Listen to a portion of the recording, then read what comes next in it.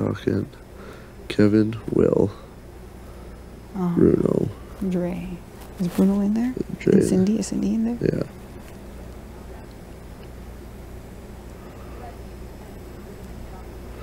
I need to hang out with Will more, but it's hard. It's so hard. He's so like, I can't hang out with him. He's like, I don't want to say he's weird. He's just, in this house, he's consumed himself with Kevin or Dre. Yeah.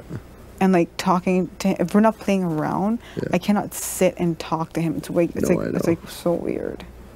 Yeah, I know. I don't know how Kevin does it. Well, because he likes Kevin. Yeah. Right, he likes Kevin. So after talking to like Kevin though, it seems like they seem like such a weird couple, don't they? I don't know, but like there's nobody else in here for them.